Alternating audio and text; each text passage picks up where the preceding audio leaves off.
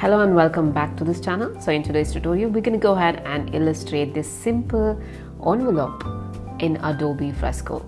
So let's just get started. So recently I've seen that a lot of people who watch my Adobe Fresco videos are actually complete beginners. So I thought, why not make a beginner friendly, absolutely simple watercolor based illustration in Adobe Fresco. So we'll be using some kind of a texture. By the way, if you want this texture and the color palette, you can find them both in the description box below. So go ahead and download it first. So once you have them on your iPad or any device that you're using Fresco on, let's go ahead and start illustrating. So I'm going to click on Create New. I'll go into Print and I want the small postcard, but I want this in the landscape format. So I'm going to click on this tiny arrow here and click on Switch to Landscape. And after that, I'm going to just click on it. Alright, so let's go ahead and bring in our color palette. The color palette that you have downloaded will be in your gallery or photos option. So it's just an image, by the way. So we're going to go ahead and bring that image into our canvas. So you can do that by clicking on this image icon here, going into photos, and then pick the colors that you want or the image that you have, click and bring it in. Once you have it, click on Done. So now you want to choose these colors and add them to your palette. Unfortunately, there's not an easy way to do it. I mean, there's an option to do it through Adobe Color and things like that, but we're not going to go ahead and check that now. But instead, I'll show you a very simple way in which you can get these colors into this artboard. You just have to make sure that you're on one of these three brushes. Doesn't matter which one. Click on the color until you see this icon and you see that this color gets selected here. Now, whatever brush you're on, just scribble on your artboard. It creates a new layer. So what this does is if you click here and go to Recents, this is all where your color palettes are. This might be empty for you. I got this all through my library or Adobe Creative Cloud library. So ignore that. Go to Recents and you will see that color over here. So let's go ahead and add all these colors to this.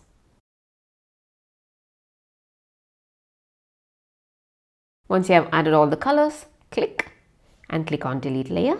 And this one, we're going to click on this eye option here to hide it.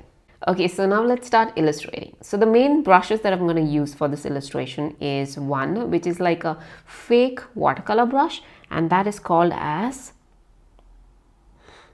Color Fill. You can find it under Painting and Color Fill. So if you click on this star over here, it shows up under your favorites, by the way. So you can do that so you have all your favorite brushes easily accessible. And one more thing you need to know is 2-finger tap is undo and 3 is redo. You can also use these buttons over here, by the way. The other brush that I'm going to use is actually the basic pencil that if you go into sketching, you'll see the pencil, and I'm going to be using that brush for sketching. So this brush has a unique property, that is if you use your brush straight, it's going to give you straight lines. If you do like this, you can kind of sketch it in like this. Okay, I'm going to undo that. Alright, so let's begin. First of all, let's go ahead and make some flowers. So I'm going to go here and I'm going to go into Painting and choose my Color Fill. And the brush size is set to 150. I'm going to choose a different color. I want this bright red. Let me look. Okay, this looks okay. You can actually increase this size. You can actually move it like this to increase it. Or click and hold and it gives you a keypad and where you can type in. Okay, and I think I'm going to keep it at 200. Let's check it out. That looks good. 200 looks good. Or maybe 150. I think 150 is okay. So when I say a number like 150 or 200, it does not mean that you have to keep it at exactly 150 or 200. You can just choose a number which is very close to that range.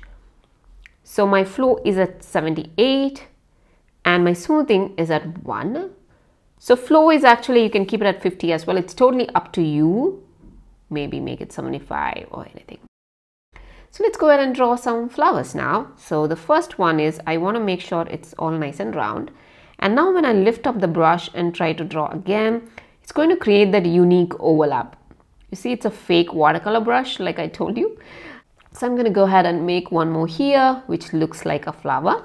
I'm going to make one more, a big one. So don't lift your brush in between when you're making one petal. Okay, you should do that when you're making separate petals like this. So my flower is basically, let me just show you, around like this and like this, like this and like this. It's pretty simple. You don't have to actually make it like this, just make a blob. It still looks nice. For example, I'm just going to make a blob here like this. There you go. And this also works in a way that more pressure you add, the more colorful it becomes. And if you add less pressure, it becomes very light, which is really important to know. Now I'm going to add one more here. See how light my pressure is, and I'm going to add one more here like that. And I think my flowers are okay. Maybe I want to move this one a little over here. So you can do that by clicking on the lasso tool and make sure you're on this first option right here. You can just go ahead and draw around this flower. And when you do that, this gets selected. And you might not see your selection in this mode. It could be marching ants, something like this. This is just an option or a preference. You can use anything, selection overlay or marching ants. You don't need to, it gives the same effect actually. So click and select whichever you want. I'm going to use that. I'm going to click on transform, and now I can move this wherever I want. I'll just move it here and click on done. And next, deselect. Now I'm going to do the same thing for this one as well. So I'm just going to go ahead and click on transform and move it a bit closer, a little bit like this, I guess, or maybe like this. Okay, that looks good. Click on done and then deselect. Now it's time to go ahead and add some greens to this. So I'm going to go ahead and choose this color over here. If you want more details on the color, you can click on this HSP slider and it'll show you the hue, saturation, brightness or HSP. That is 169, 93 and 63. I'm going to uncheck that. Now go back to your brush, and you can use any brush that you want over here as well. I'm going to go into my sketching and I'll choose the pencil brush, and I'm going to go ahead and draw some things like this. Like that, and maybe one like that, this one as well, like this, maybe like that, and then like this. Okay, that looks good. Now I'll go ahead and use the color fill. I'll go to my favorites, by the way, it's easier for me, and maybe reduce the size to about 96 and make a thing like this. Maybe like that.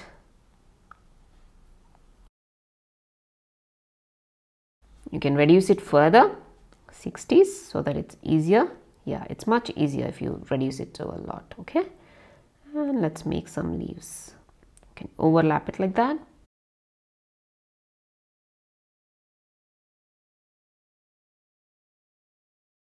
Now let's reduce the size to about 22, I guess. Yeah, I think that looks good. And now I'll add some lines like this.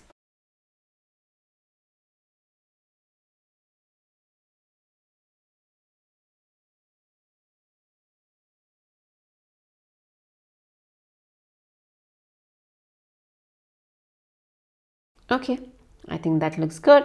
And now let's go ahead and add some browns to it. So let's go ahead and choose this brown that we have. This is a golden brown that we have. And I'm going to go ahead and add some lines like this. So it's just going to be a reed or reeds or whatever, and let's add that.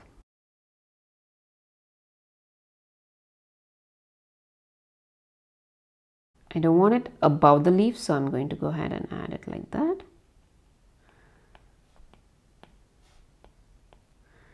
I think that's okay. You can make the brush a little bigger if you want. Okay, I think I'm happy with my flowers.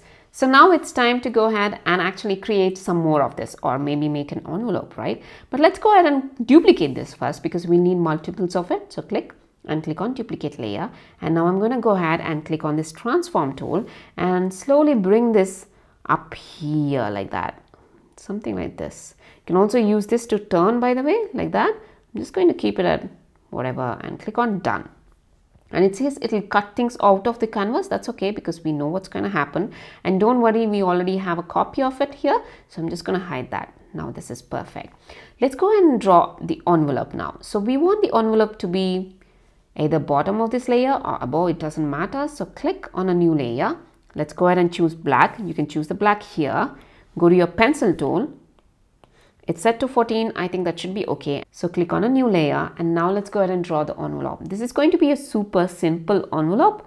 Like, you don't have to stress too much about making it perfect. I'm just going to roughly sketch it like this, and then make it like that, and go ahead and do this. Let's add a washi tape, a message,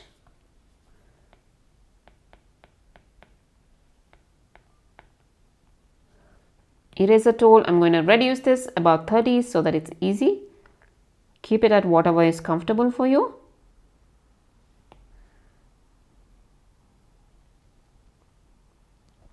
Okay, that looks good. Let's add some shadow. Go back to your pencil, and you can either use the pencil at an angle to create this effect,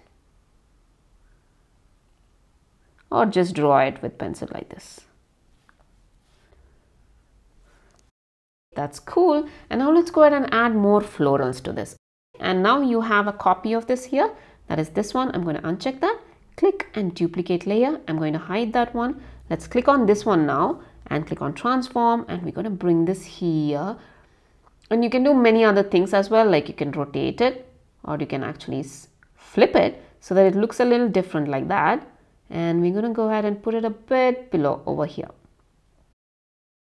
That looks good. Click on done, and obviously areas will be cut off. That's okay. Click on continue. Now we'll go ahead and duplicate the one which we have here. Again, duplicate layer, hide this one, click,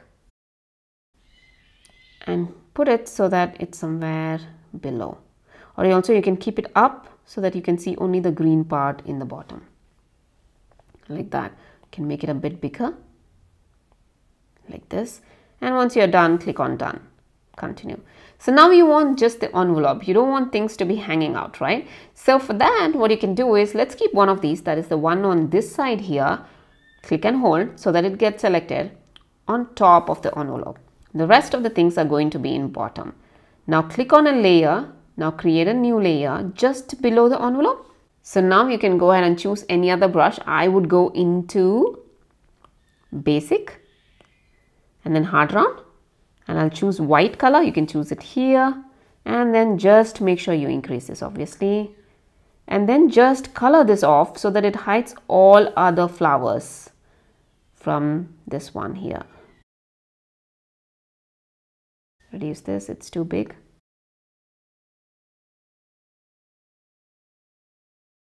You can also go ahead and erase it, by the way, but I think that filling this is a better idea, so I'm just going to go ahead and fill this up.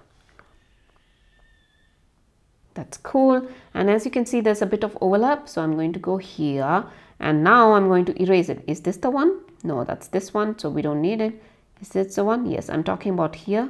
So you can just increase it and make sure you delete this off here. No, that is okay. This one here so that it doesn't overlap the floral and looks nice. Okay, so that's perfect, and now we're going to add some bits and blobs to this. So click on a new layer. You can be on the top layer, by the way. Let's go back to the color fill. Let's choose some colors like red, pink, or whatever, and increase the size. Flow, let's bring it back to about 70s. And let's make some blobs, big, small, of various sizes. You can use the colors that you haven't used before. Reduce the size. Like that. And now you can add something else. That is, you can add some watercolor splashes. So click on a new layer.